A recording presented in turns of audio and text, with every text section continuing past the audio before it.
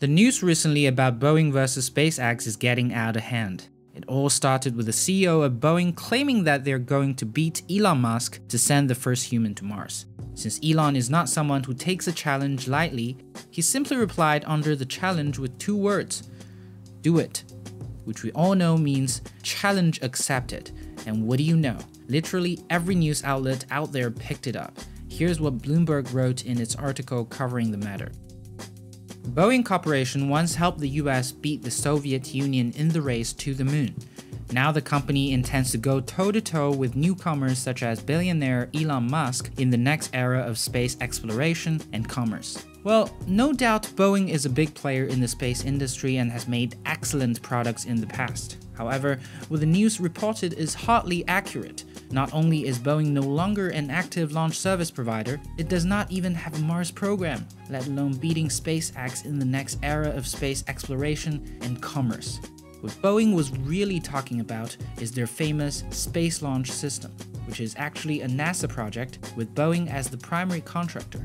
Lucky for us, all NASA documents are made publicly available, so we do know how involved Boeing is in building the Space Launch System. According to the document published in 2012, the initial 70-ton payload Space Launch System is awarded to many contractors. Lockheed Martin is making the Orion spacecraft. Orbiter ATK is in charge of the 5-segment solid rocket booster. Pratt & Whitney is hired for the lower stage engines, and Boeing, obviously being the prime contractor, is in charge of the overall completion of the entire rocket, including several key components like the avionics, the upper stage, and the interim cryogenic propulsion stage. So this is how the entire thing started. When the CEO of Boeing said Boeing is going to send the first man to Mars, he was very careful about the words. He said, "We're going to do a slingshot mission around the moon. Eventually we're going to go to Mars. And I firmly believe first person that sets foot on Mars will get there on a Boeing rocket." You see what I mean? He is referring to Boeing making the Space Launch System, and if we're talking about the Space Launch System versus the BFR, it's suddenly a much more interesting problem for me. And personally, I think the Space Launch System actually stand a pretty good chance. At least for one thing, the Space Launch System is in its final test and assembly phase, while the BFR is hardly developed. Let's start with comparing the plan. BFR's plan is fairly simple. Since the goal is to colonize Mars, all it wanted to do is to send necessary equipment and facilities to Mars, including a power plant, by 2022, and start sending humans to Mars in the year 2024.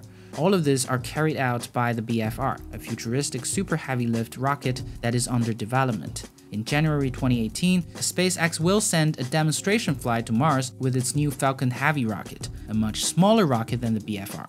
On the other hand, NASA's plan is much more complicated. Its Journey to Mars plan was conceived in the early 2010s. It involved building a space station near the moon called the Deep Space Gateway and use it as the base for sending humans to Mars. After nearly 2 decades of research, development, and tests, NASA hopes to land its first group of astronauts on Mars in the middle of 2030s. By the way, if you want to know more about NASA's Journey to Mars program, I've made a video about it a while ago. You should check it out. I'll link it. As for the capability of the 2 rockets, Space Launch System and the BFR are really similar. Both are super heavy lift multi-stage rockets that are capable of sending humans beyond the moon. For example, in one of the early NASA test flights, the Space Launch System will send an explorer mission to Jupiter's moon, Europa, to do some system testing. It is worth noting that we have not made rockets of this size since the Saturn V. Both are huge rockets as the name BFR suggests. The Space Launch System Block 1 is 98 meters tall with a thrust that is able to send 70 tons of payload to the low Earth orbit. NASA also plans to make the Space Launch System more powerful over the years, and by the year 2030, the Space Launch System will be standing at 111 meters tall, capable of sending 130 tons of payload to the low Earth orbit.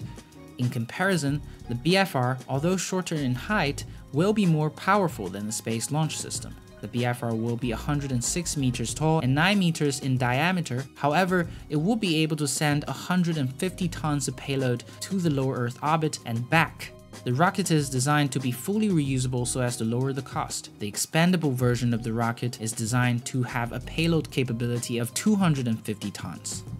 To be fair, all of this so far is in its early development phase. There is no guarantee that SpaceX will be able to deliver this plan on time. But even if SpaceX delays its scheduled Mars landing for 10 years, it will still be comparable to the scheduled Mars landing of the Space Launch System, which is currently 2033.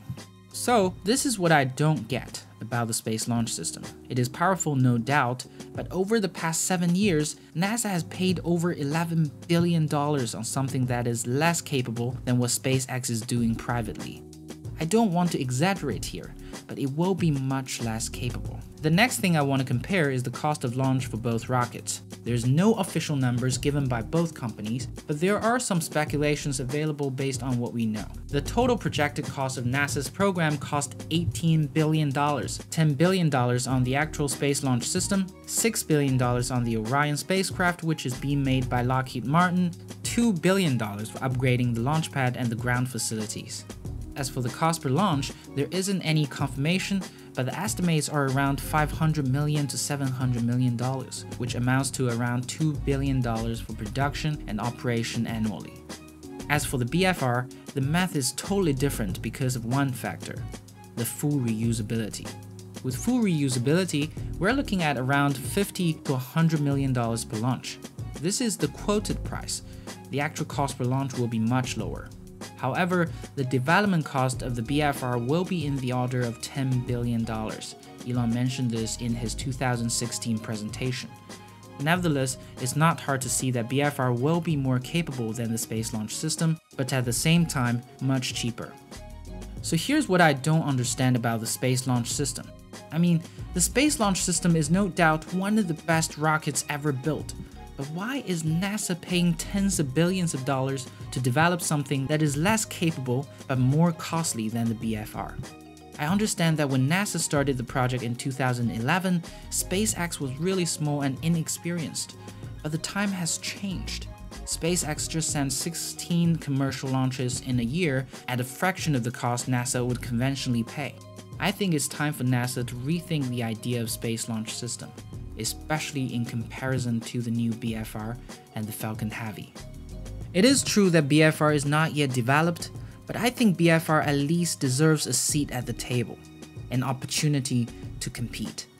I know it's really hard for anyone to admit making an $18 billion mistake, but you know what's even worse than that? Making a $28 billion mistake 10 years down the road.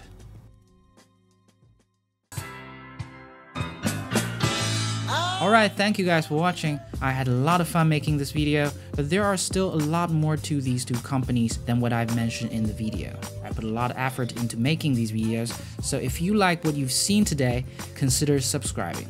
Also, let me know your thoughts on the Space Launch System. Is it too expensive? Should NASA cancel the program? Let me know in the comment section down below. Thank you all for watching. I'll catch you all in the next one. Peace.